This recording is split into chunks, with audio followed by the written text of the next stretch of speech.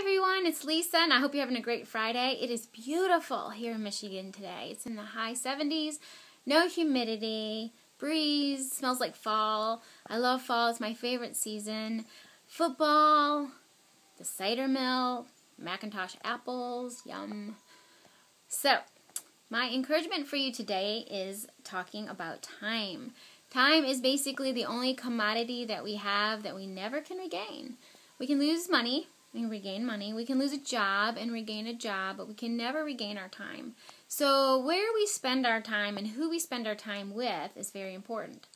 My encouragement to you today is take inventory of your time. Where are you spending your time? Where are you investing your time? Are you investing your time in others? Are you investing your time in yourself, in developing your gifts and your talents that God's given you?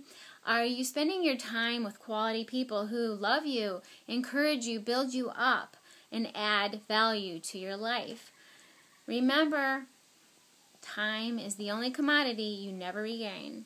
So use your time wisely. Enjoy your weekend. I look forward to connecting with you on Facebook and reading your posts. God bless you. Take care. Bye-bye.